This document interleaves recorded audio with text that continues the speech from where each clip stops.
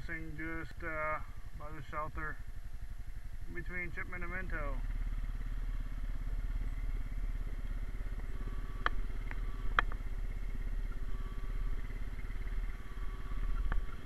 It's a nice little trail. It's going to bring us out towards the power lines.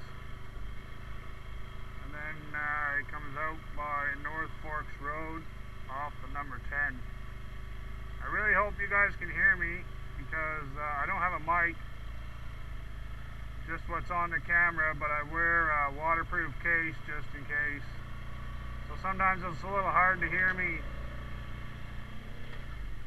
I apologize for that. Someday I will invest in a mic.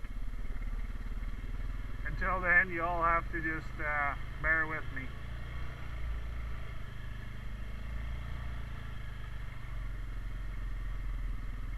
So all these little water holes here are usually pretty deep, but with the summer we're having, they're dried up pretty good.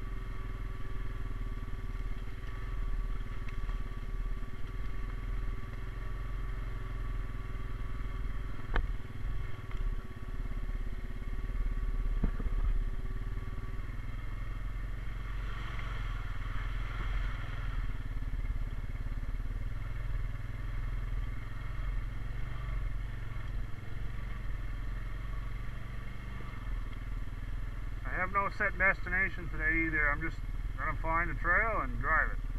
Let's see what's going on. It's been a while since I've been out on my wheeler, and I needed a little throttle therapy.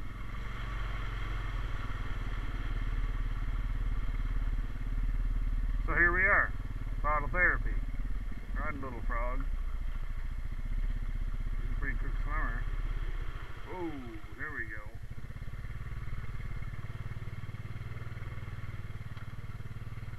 So I'll stay in two-wheel drive until, like right now, put her in low.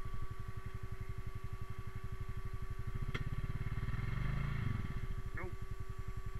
Put her in four-wheel drive.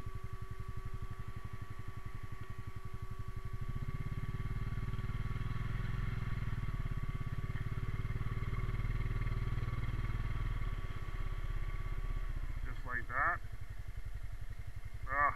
I love this bike. Love it.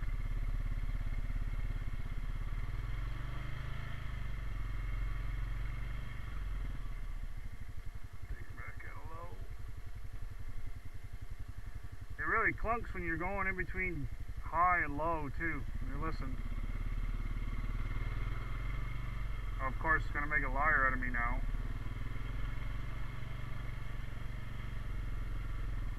Alright, I'll show you.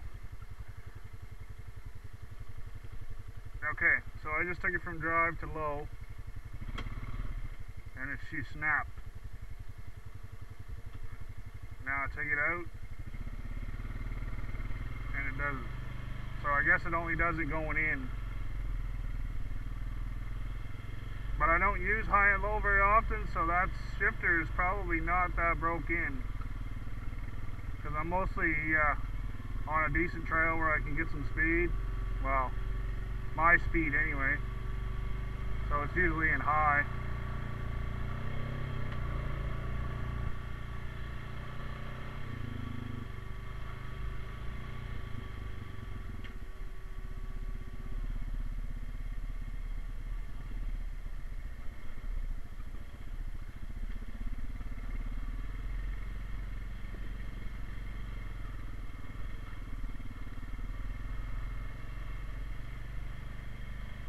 So I'm still learning this bike. It's 2020, and I think I got a little over 1,500 kilometers on it, but they're just putt-putting around kind of deal.